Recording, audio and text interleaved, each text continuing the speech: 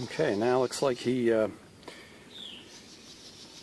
this looks like it might be the original. There is some kind of a butyl, kind of a tape here that comes down, but it ends about here, and about a quarter of the way down the front slope. So I'm guessing that all he did was put this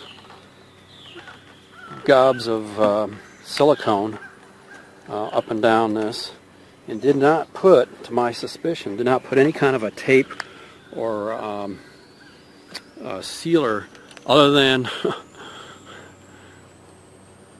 just little beads of caulk along the sides of this. I would not call that a true repair. I would call that sloppy work. I would call that cutting corners, and what should be on the rest of this we see up here. And again, my suspicion is that that's probably the original from the manufacturer.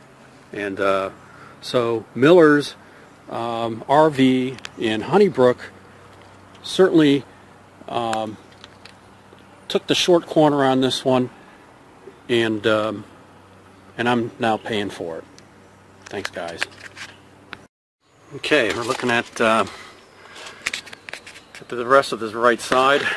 Took off this side molding, and again, he didn't take off the, didn't peel back the factory seal. This butyl, what I call butyl tape, whatever this putty tape is. All he did when he replaced it was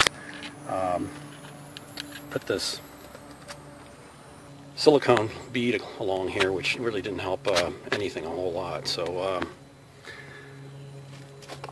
again, no tape, no flashing tape, no kind of any kind of sealant.